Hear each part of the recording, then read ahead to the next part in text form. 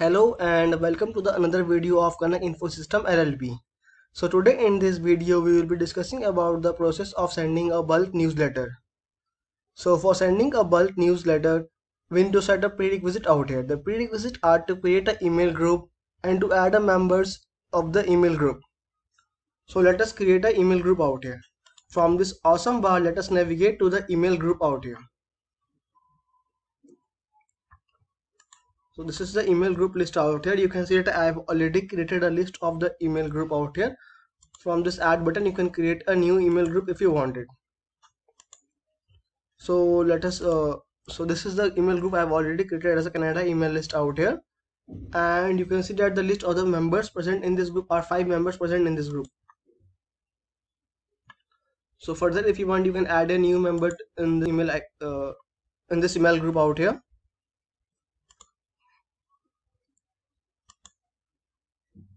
So once we are done with the group creation, and then we have added a email group of members out in the group out here.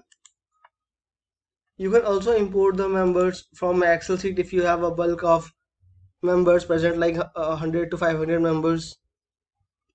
Once you are done with the creation of the email group and adding a group member to the email, now let us navigate to the newsletter out here and create a newsletter.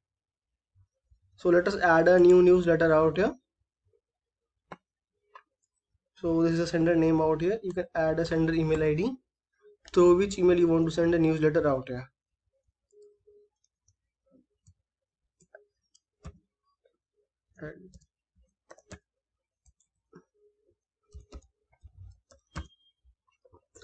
So you can select the email group out here. You can select a multiple email group if you want. So let us add an email group out here. To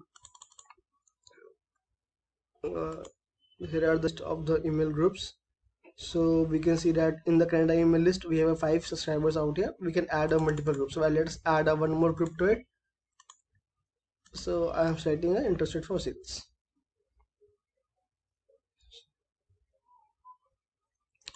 So let us write a subject for the newsletter.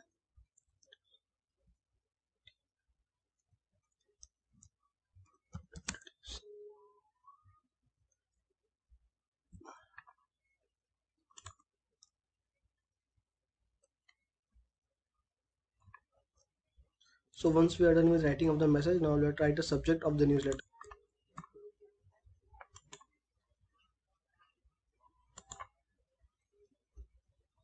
So let us save the newsletter. Once the newsletter is saved, now we send the newsletter. For sending a newsletter, there are two options. You can send it right now, or you can set a scheduler also for the newsletter out here. So for scheduling the newsletter, you can schedule it on the basis of the specific date on which you want the newsletter to be sent it, and the specific time also. Like at what time do you want the newsletter to be sent it. So let us right now. So let us send a newsletter right now. So click on the send and select send now out here.